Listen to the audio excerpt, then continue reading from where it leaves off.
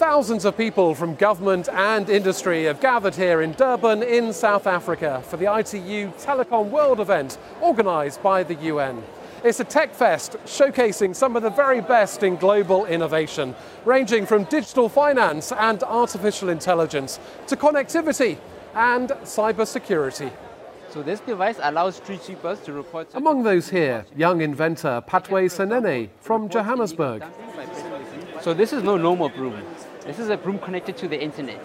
If a street sweeper presses the green button, it reports illegal dumping sites in a municipality. If they press the blue button, it sends a report of water leaks in the city. If they press the red button, it sends a report of crime or emergencies in a city. Look up. This is the latest in virtual reality to boost safety in mining. VR causing a buzz along with artificial intelligence.